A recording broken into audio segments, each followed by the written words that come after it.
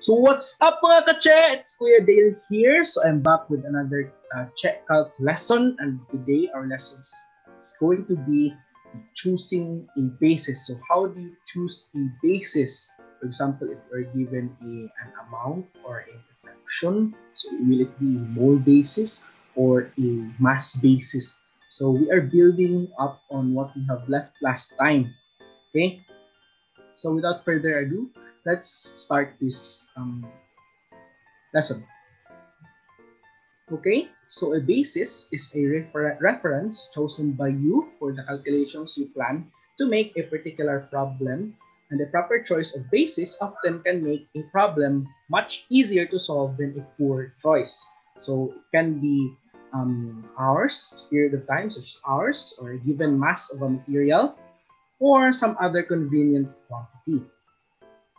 So it is really important that you always state the basis you have chosen for your calculations by writing it prominently on your calculation sheets or in the computer program used to solve the problem. So it is really asked by your teacher that what is your basis in this calculation. So you have to put it in the top of your, you always indicate the basis of your choice. Okay, so always when you start your calculation, always write at the top of the solving paper the basis of your calculation. For example, you will have a basis. For example, you are given a mass percent, so you will write 100 kilograms. Okay, so let's proceed. So we have a criteria for selecting a good basis. So what do I have to start with?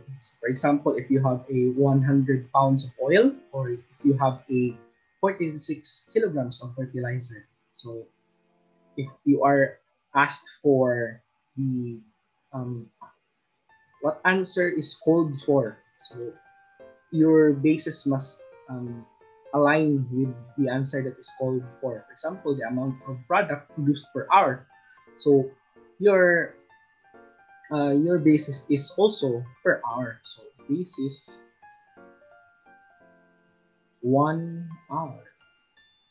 So that could be a basis. Okay. And lastly, what is the most convenient basis to use? For example, I have shared this with you last time that if you have a uh, mole percent, you have it is convenient to use a 100 kilogram moles or 100 pound moles or 100 gram moles of material as basis. Okay, and if mass percent would be good if your basis is 100 kilogram of the material. Okay, so next, so we have a sample problem here. So the dehydration of the lower molecular weight alkanes can be carried out using ceric oxide or CEO catalyst. So what are the mass fraction and the mole fraction of Ce and O in the catalyst? Okay, so how to start this to solve this problem is that you have to choose a basis.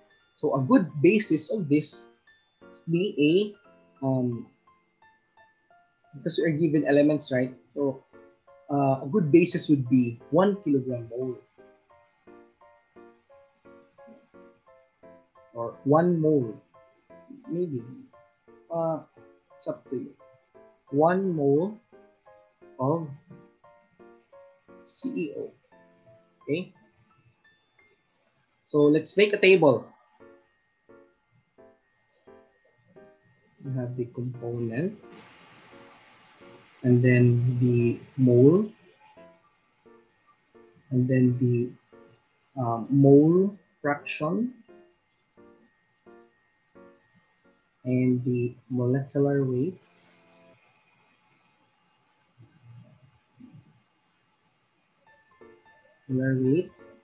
The kilograms of your elements, and then your mass fraction.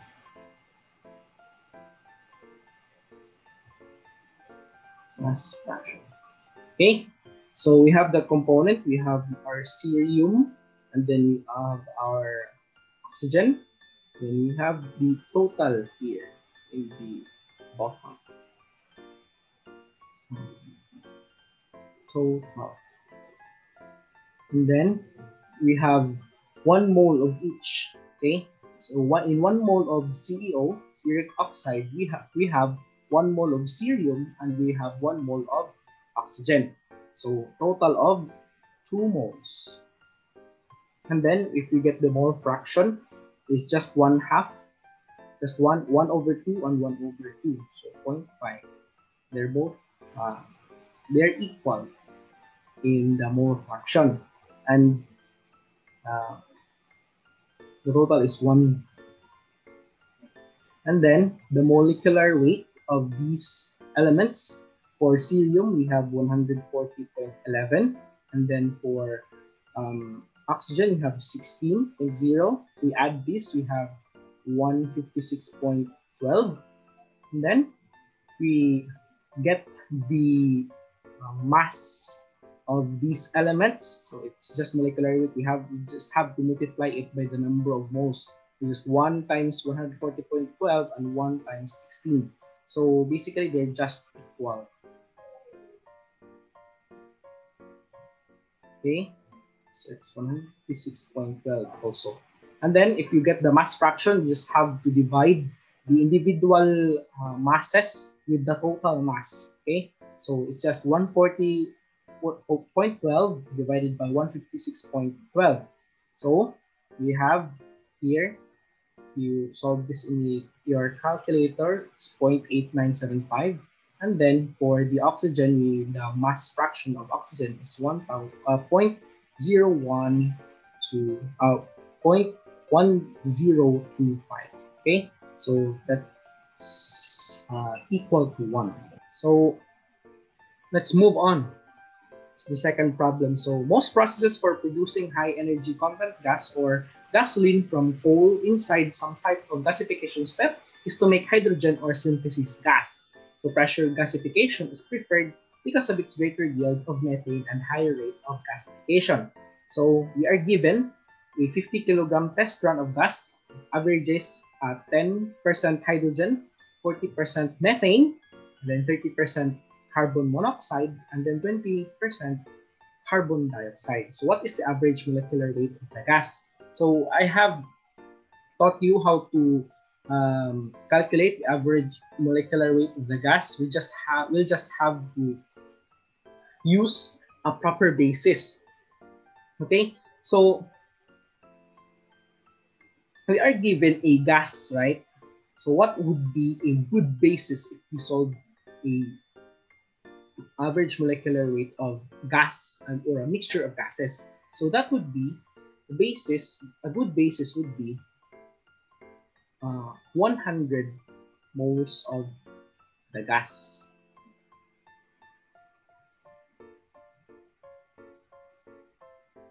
Okay, so of the gas. Okay, so let's solve it directly. So the average molecular weight of the gas is equal to what is the molecular weight of hydrogen? So it's 2.02. Okay, so because we have 100 moles, the percent or the amount of the gas in the mixture remains the same. Okay, so we have, because we have 100 moles of gas, so we also have here can have a 0.10, right? So 10.10 mole fraction of our gas. Okay, and then next we have the molecular weight of our methane, which is 16.4, and then its mole fraction or mole percent, it's 0.40, and then for our carbon monoxide, which has a molecular weight of 28, and then we just have to multiply it by 0.30 because it is 30% in the overall composition. And then finally, we have our carbon dioxide, which is 44, uh, kilograms per kilomole na molecular weight. Okay, so just have to multiply it by 0.20, and then we will get the molecular weight of our gas, average molecular weight of our gas to be 23.82 kilograms per kilogram mole. Okay, so it's that easy. It's really easy, guys. And then for the second to the last sample problem that I'm gonna solve. So we'll have to solve this problem. So considering a gas containing oxygen, which is 20%, the nitrogen, which is 78%, and then we have our sulfur dioxide, which is 2%. Find the composition of the gas on an sulfur dioxide free basis, meaning gas without the SO2 in it. So we'll just have to remove the 2% of our SO2, the 2% SO2 in our gas, okay? Because it is gas, so gas basis, good basis would be 100 moles of the gas. Okay, 100 moles. So we'll have to create a table for us to solve this problem easily. So component, the mole fraction, the mole, then the mole SO2 free,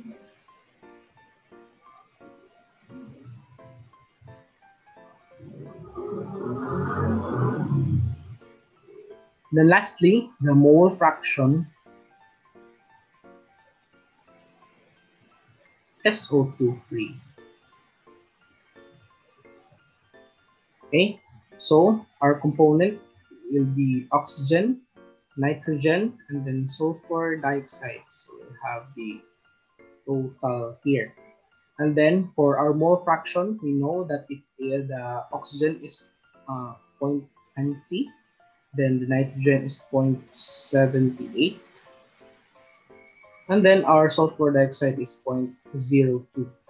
Okay, to get the moles of these, so just have to multiply it by 100. Okay, so 100.20 times 100.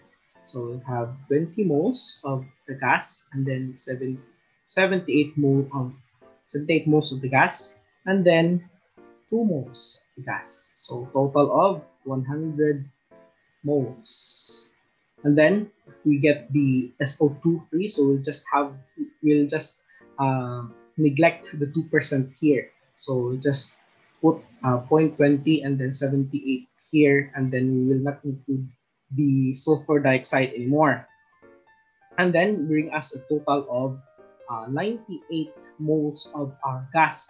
So if we get now the mole fraction of each species in our gas, and our mixture gas, so just have to divide these amounts of moles by the total. Okay, so 20 divided by 98, so will just be around 0.20. And then for 78 divided by 98, so it's around 80. So these are just a rounded off values. Okay, so if we get the total of that, so we will get 1. Okay, so for our last problem, so there are two engineers, so calculating the average molecular weight of a gas mixture containing oxygen and other gases.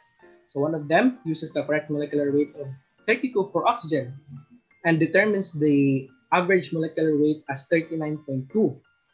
The other uses an incorrect value of 16 and determines the average molecular weight as 32.8.